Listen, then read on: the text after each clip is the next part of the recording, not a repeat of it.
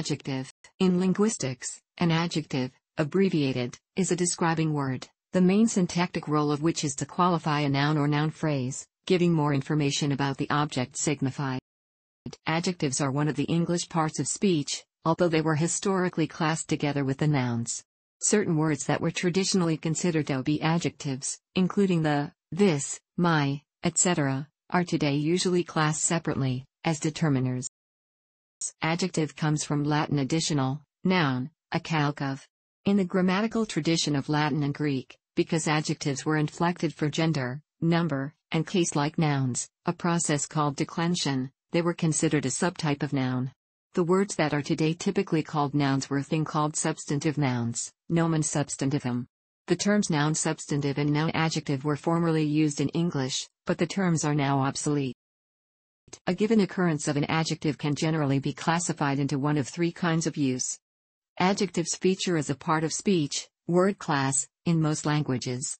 In some languages, the words that serve the semantic function of adjectives are categorized together with some other class, such as nouns or verbs. In a phrase a Ford car, Ford is unquestionably a noun, but its function is adjectival, to modify car. In some languages adjectives can function as nouns, uno rojo, a red, object, span. As for confusion with verbs, rather than an adjective meaning big, a language might have a verb that means to be big, and could then use an attributive verb construction analogous to big being house to express what English expresses as big house. Such an analysis is possible for the grammar of Standard Chinese, for example. Different languages do not always use adjectives in exactly the same situations. For example, where English uses to be hungry, hungry being an adjective, Dutch, French, and Spanish use hunger hebben, avoir faim, and tener hambre respectively, literally to have hunger, the words for hunger being nouns. Similarly, where Hebrew uses the adjective zak, roughly in need of, English uses the verb to need. In languages which have adjectives as a word class, they are usually an open class, that is, it is relatively common for new adjectives to be formed via such process as derivation. However, Bantu languages are well known for having only a small closed class of adjectives, and new adjectives are not easily derived. Similarly, native Japanese adjectives, adjectives, are considered a closed class, as are native verbs, although nouns, an open class, may be used in the genitive to convey some adjectival meanings, and there is also the separate open class of adjectival nouns, not adjectives. Many languages, including English, distinguish between adjectives, which qualify nouns and pronouns, and adverbs, which mainly modify verbs, adjectives, and other adverbs. Not all languages have exactly this distinction, and many languages, including English, have words that can function as both. For example, in English, fast is an adjective in a fast car, where it qualifies the noun car, but an adverb in he drove fast, where it modifies the verb drove. In Dutch and German, adjectives and adverbs are usually identical in form, and many grammarians do not make the distinction, but patterns of inflection can suggest a difference. A German word like klug, cleverly, takes endings when used as an attributive adjective, but not when used adverbially. It also takes no endings when used as a predicative adjective, ist klug, he is clever. Whether these are distinct parts of speech or distinct usages of same part of speech is a question of analysis. It can be noted that while German linguistic terminology distinguishes adverbial from adjektivische Formen, German refers to both as Eigenschaftswörter, property words. Linguists today distinguish determiners from adjectives, considering them to be two separate parts of speech, or lexical categories, but formerly determiners were considered to be adjectives in some of their uses. In English dictionaries, which typically still do not treat determiners as their own part of speech, determiners are often recognizable by being listed both as adjectives and as pronouns. Determiners are words that are neither nouns nor pronouns, yet reference a thing already in context. Determiners generally do this by indicating definiteness, as in a versus the, quantity, as in one versus some versus many, or another such property. An adjective acts as the head of an adjective phrase or adjectival phrase, AP. In the simplest case, an adjective phrase consists solely of the adjective. More complex adjective phrases may contain one or more adverbs modifying the adjective, very strong, or one or more complements, such as worth several dollars, full of toys, or eager to please.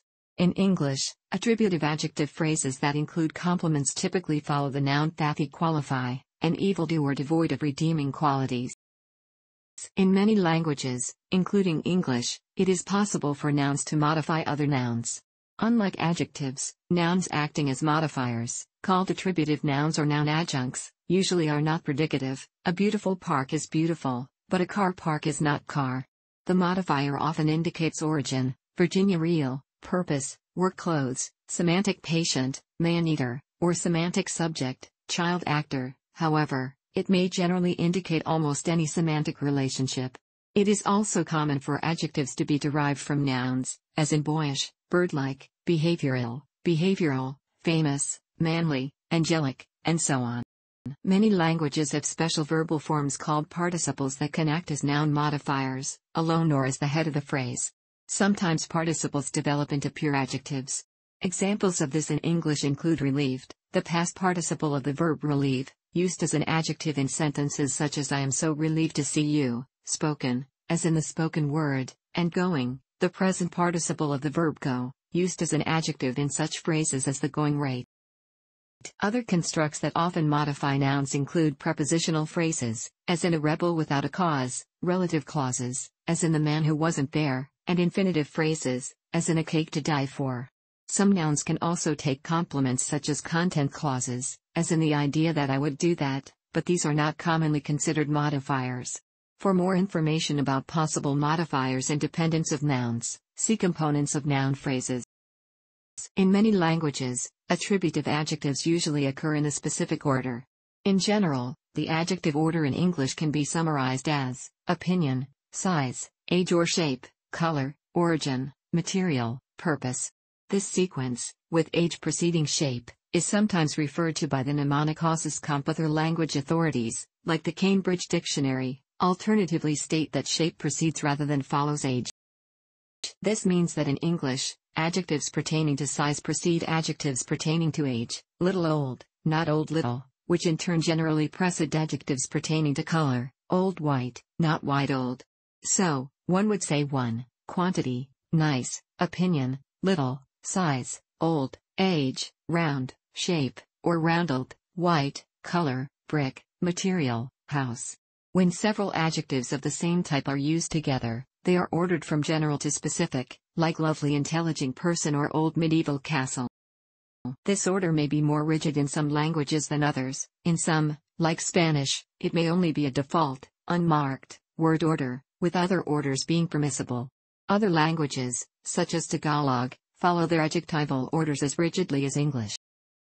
The normal adjectival order of English may be overridden in certain circumstances, especially when one adjective is being fronted. In addition, the usual order of adjectives in English would result in the phrase the bad big wolf, opinion before size, but instead the usual phrase is the big bad wolf, perhaps because the ablaut reduplication rule that high vowels precede low vowels overrides the normal order of adjectives. Owing partially to borrowings from French, English has some adjectives that follow the noun as post-modifiers, called postpositive adjectives, as in time immemorial and attorney general.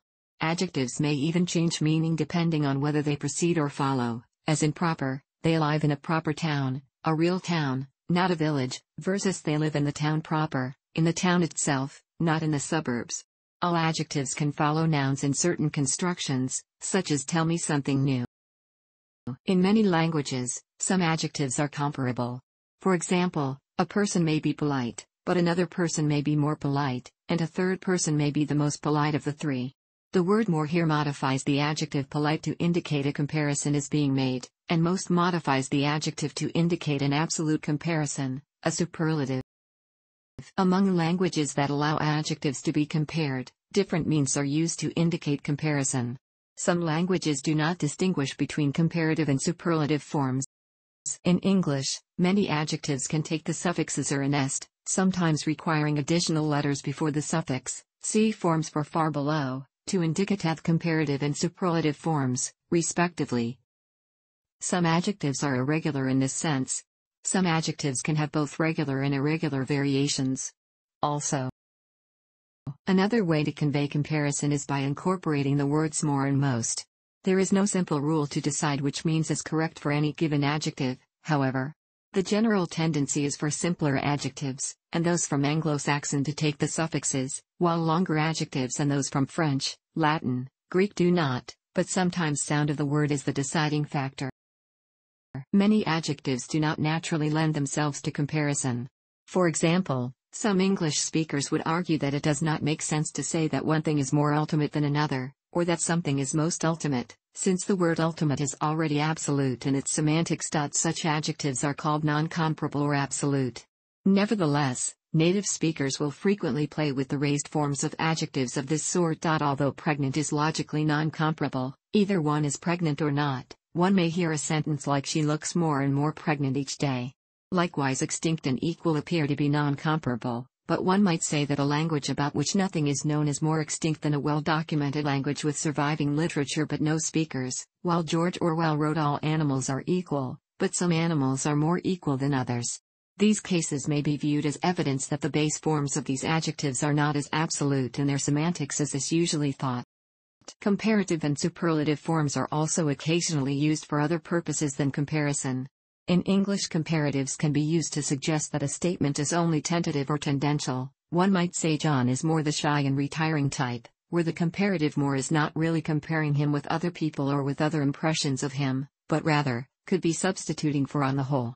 In Italian, superlatives are frequently used to put strong emphasis in an adjective. Bellissimo means most beautiful, but is in fact more commonly heard in the sense extremely beautiful. Attributive adjectives, and other noun modifiers, may be used either restrictively, helping to identify the noun's referent, hence restricting its reference, or non-restrictively, helping to describe an already identified noun. For example, in some languages, such as Spanish, restrictiveness is consistently marked. For example, in Spanish, la tarea difícil means the difficult task in the sense of the task that is difficult, restrictive, whereas la difícil tarea means the difficult task in the sense of the task, which is difficult, non-restrictive. In English, restrictiveness is not marked on adjectives, but is marked on relative clauses. The difference between the man who recognized me was there and the man who recognized me was there being one of restrictiveness. In some languages, adjectives alter their form to reflect the gender, case and number of the noun that they describe. This is called agreement or concord. Usually it takes the form of inflections at the end of the word, as in Latin. In Celtic languages, however, initial consonant lenition marks the adjective with a feminine singular noun, as in Irish. Often, distinction is made here between attributive and predicative usage. In English, adjectives never agree, and in French, they always agree. In German, they agree only when they are used attributively, and in Hungarian, they agree only when they are used predicatively. Thanks for watching. Don't forget to like the video and don't forget to subscribe.